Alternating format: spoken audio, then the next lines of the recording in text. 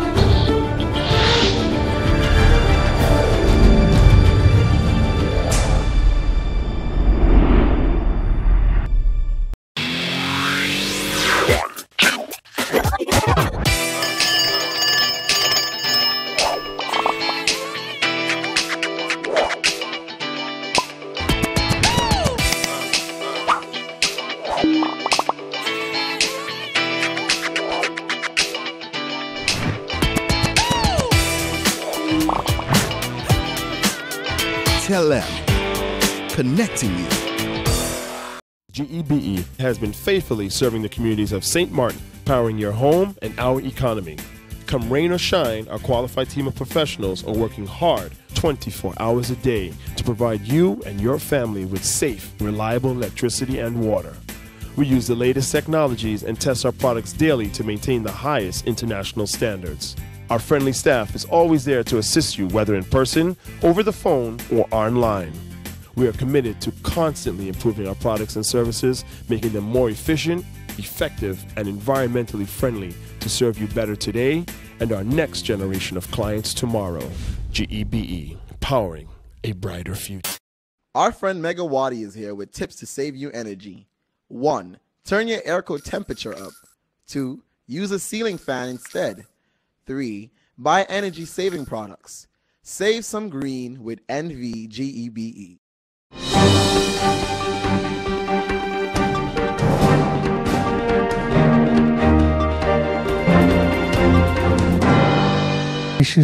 Is under review, and that there is a concept policy already made. Could you make that concept available, or could you highlight the changes that are coming in that policy? Thank you, Mr. Haddon. Happy birthday to you. Wish you many more years of good health and happiness. Regarding the commercial sex workers industry. The legislation for that is on its way to me. I requested it last week from the SG, and I will be reviewing it, I guess, during the holidays. And upon return, I will make a decision how we're going to proceed with it, because the legislation is definitely necessary to avoid all these cases that are pending or where others have been convicted. Minister De Wever, in the past week, since the carnival activities have intensified, also the police controls have intensified. And some people see this as a deterrent to people going to carnival. Not only are they left in road trams when they're trying to get to the village, when they're coming out of the village the same, while it's understood it's for security and other reasons, it's also dampening the entire feeling of what is our revival festival after everything of Hurricane Irma. Is there a specific reason, other than you have more people on the road, that the police officers are out there? Thank you, Ms. Singh, for your question. First of all, we would like everyone to have a very safe carnival. This is not a deterrent from stopping you to enjoying carnival or coming to the festival village and enjoying it. But over the years, the numbers have shown that during this time that there may be more break-ins, either in cars or homes. So to avoid that, they're out there, the police is out there, and they're doing some preventative searches as well. Would they sometimes discover illegal firearms, bats, knives, stuff like that. And to make the whole island safer, I think this is a good step, and we should be consistent with it, not just during carnival time, but throughout the year. Thank you, Ms. Singh. Lyndon Brown. Prime Minister, this is a great day for St. Martin. You have witnessed the signing in Washington, D.C., and things are still pending.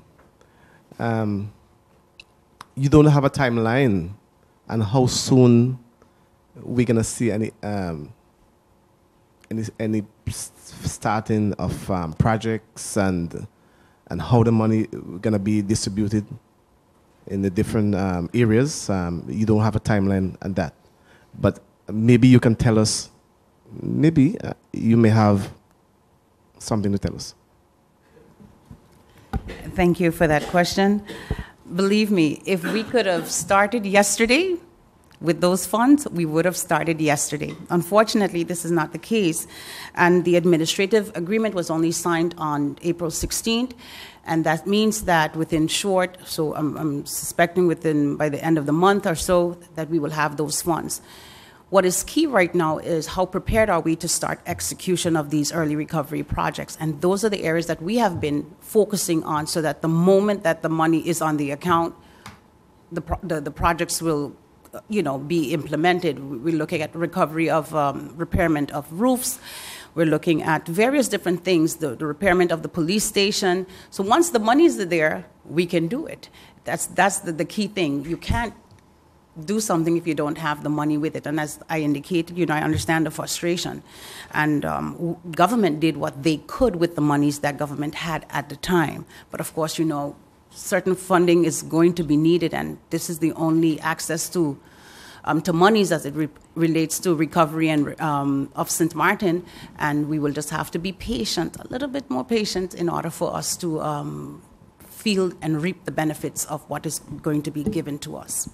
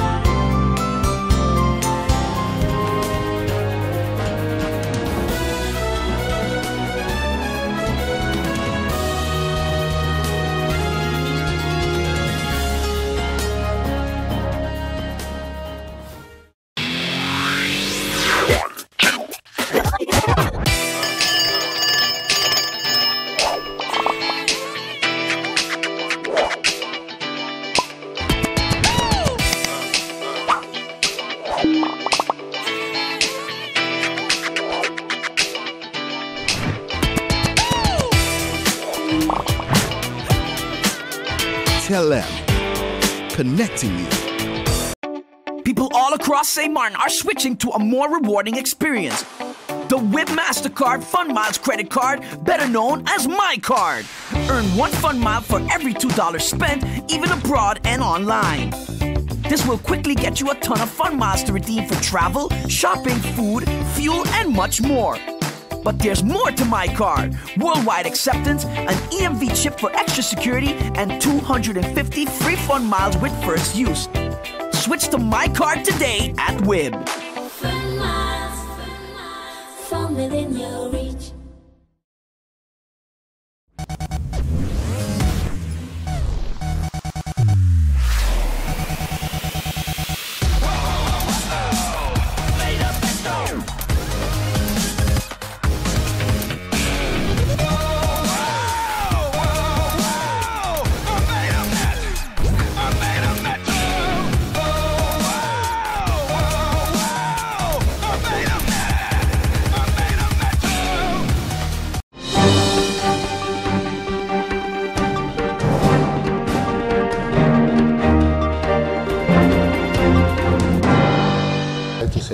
Once more, thanks to all those that has helped.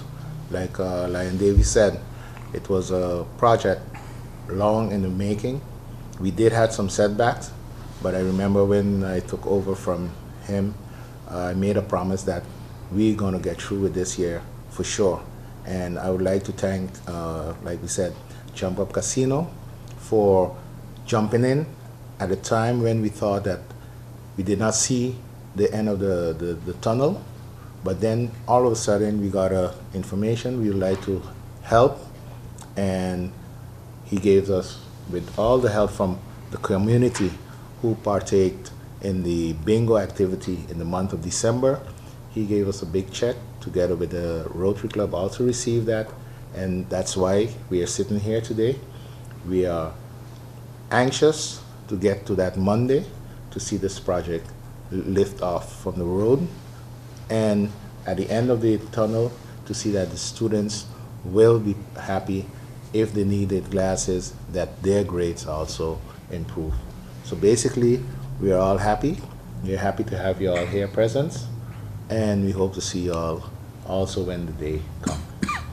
We definitely will set a date for the media to be invited to take a look at the project, so we'll be definitely working on that, just as we'll be inviting government officials as well to the project as well. In order to take the children away from school during school hours, you need to have timetable deviation. So we had to meet with the inspectorate, the Division of Inspection for Education, and we met with them, and then we also officially informed the minister that we would want this request. And the minister agreed, and then we met with the inspectorate team, and then a decision was made that all schools, all school boards, all schools would have to submit their schedule, asking for timetable deviation so the students could come to this project. And we also asked the ministry to assist us with the bus fares for the students, because the students have to be bused from school to the project and back. So that's where the ministry came in very instrumental with us, collaborating with us with this project.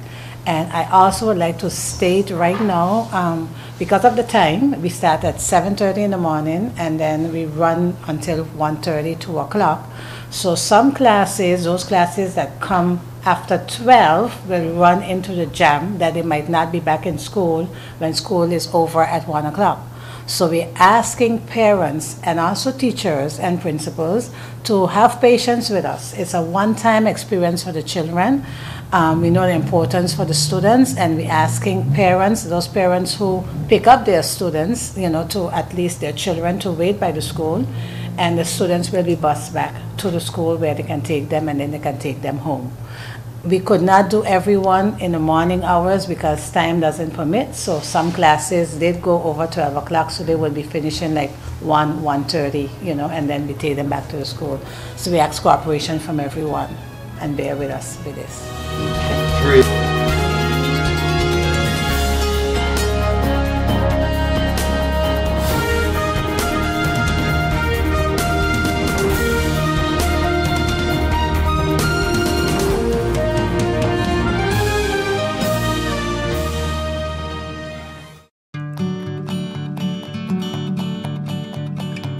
It's been said that behind every door, possibility awaits.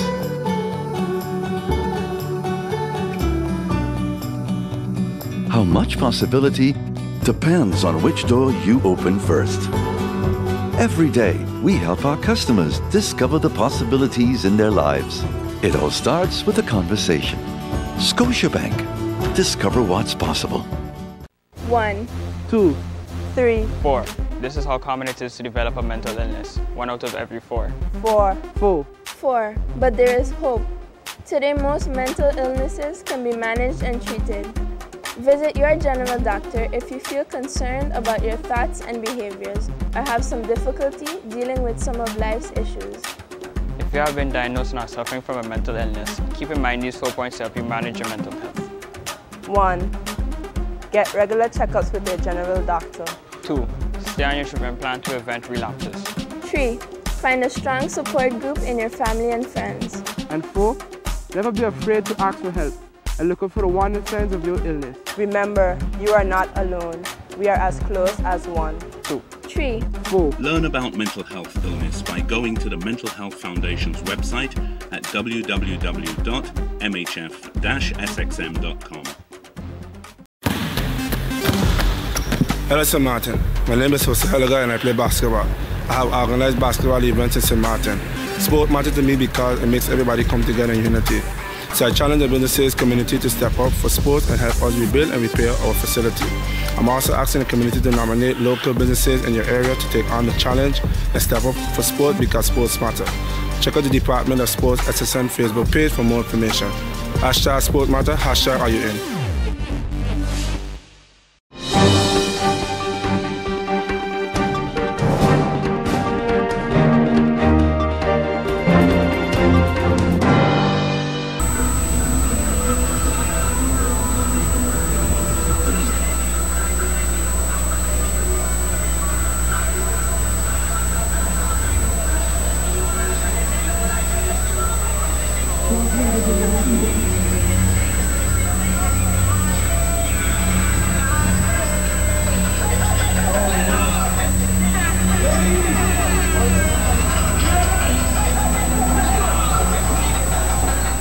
Okay, we have a beautiful costume here.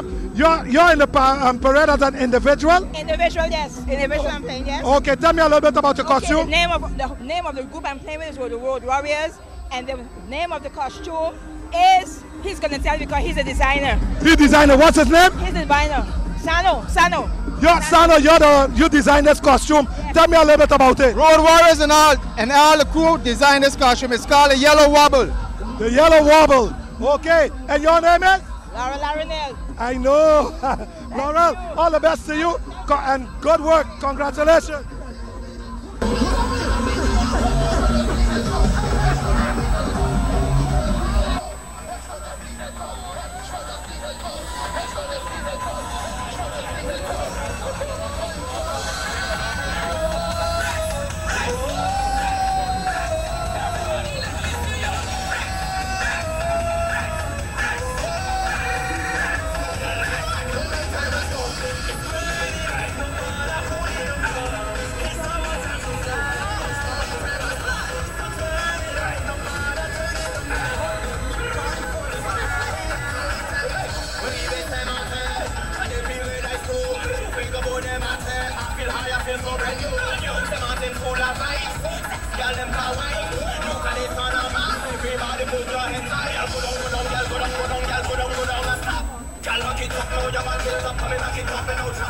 Oh,